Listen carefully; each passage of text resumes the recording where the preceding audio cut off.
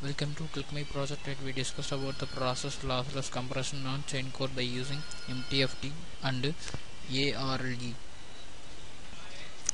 In recent compression in the large data is to be very difficult. We have to compress the data by some powerful algorithmic techniques. For efficiency in large amount of data system, we have to use two algorithmic methods called as move to front transform and adaptive run length encoding. We have to handle the data with a vital essential different entropy levels to create an input value for to applying to the encoding for compressing the data. One of the new approaches in lossless text compression is to be applied to the reversible lossless transformation to source code before applying any other existing compression algorithm. The transformation is meant to make the code compression easier. The original text is ordered to the transformation input and its output is transformed text. Further applied to an existing compression algorithm, decompression uses the same methods in the reverse order. Decompression of transformed text is worst and the inverse transformation after that. This is the flowchart of our process for chain code lossless compression using MTFT and ARLE compression algorithms. First of all, we take input data as color images to be the three-dimensional image for input, and next step we have to execute the move to front transform. The move to front transform is an encoding data designed to improve the performance of entropy encoding techniques of compression. The MTF schemes simply to move to front the last symbol to scene, such as the index in table of codes become 0. The MTF coding is an inherent part of the locally adaptive data compression scheme. The MTF encoding algorithm will output for the runs of distinct bytes the same run of 0 bytes. The first run byte will immediately acquire the position value of 0 and eventually this 0 byte will be the one transmitted as output code for next run of same byte. The move to run scheme is more powerful than run length transform is since it can transform not just runs of bytes but also the other kinds of string patterns. The next step we have to execute the run length encoding, adaptive run length encoding. Adaptive coding is applied to variants of entropy encoding methods lossless compression. They are particularly suited for streaming the data as they adapt to localized changes in the characteristics of the data and don't require the first pass over the data to calculate the probability model. The advantages is that to encoder the decoder must be more complex to keep the states synchronized and more computational power is needed to keep adapting the encoder and the decoder state.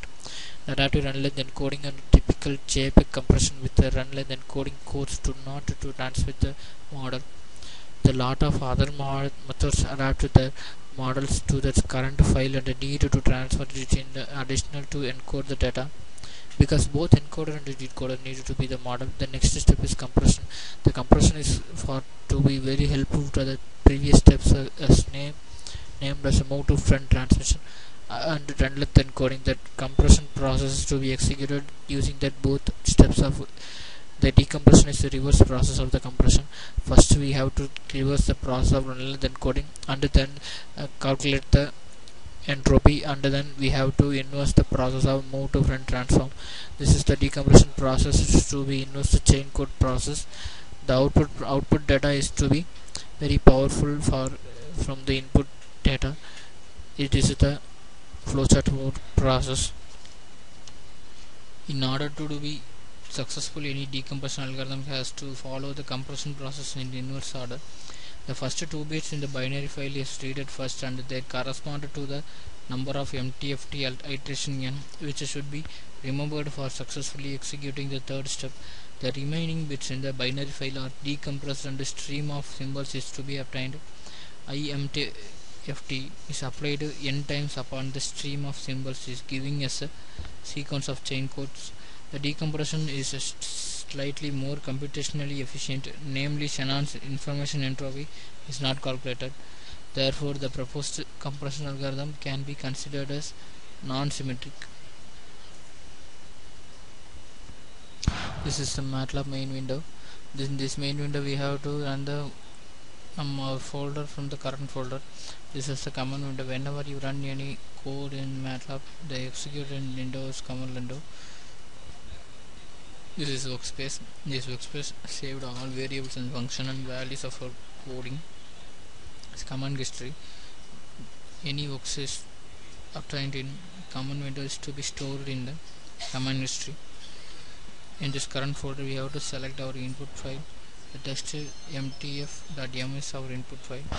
Right click the test mtf, click run. This is the window for choose the input for our file. We have to choose the input 3 images from that. I take only one input image. I take 17. Click open.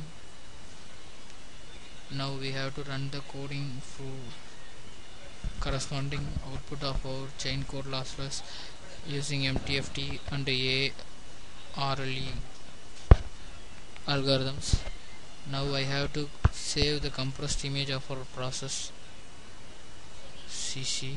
I need to give name one for the compressed image. I give CCC, save. Then I have output for final process of our. Now I have to save the output image. Save. I need to give one name for output image.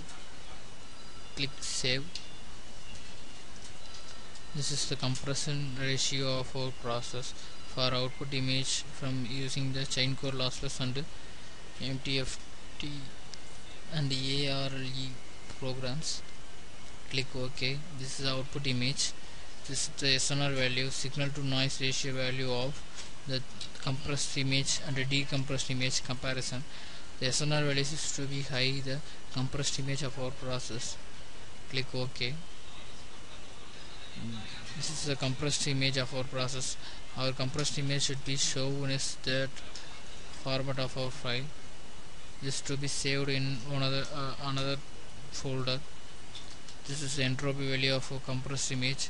This is the red, green and blue image entropy values of that. This is the compressed image entropy value. This to be compared to the original image entropy value of our process. There are blue, green and red values. This is the entropy value of input image. This is the SNR value of input image. The SNR value of input image and the SNR value of decompressed image is to be same, and the SNR value of compressed image is to be high from the original and decompressed image. This is the entropy value of our input image. Click OK. Click OK. This is the input image of our process. Now we have to conclude our process. From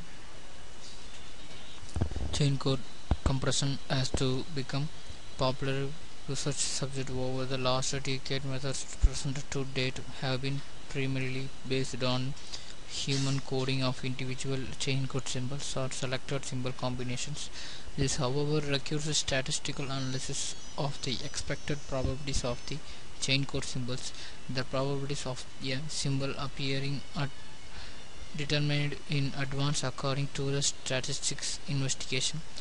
However, in this way it could happen that the hard-coded statistical model does not fit optimally to the actual shape. Storing the best fitted statistical method in a file together with a compressed chain code is spatially incident. Thank you.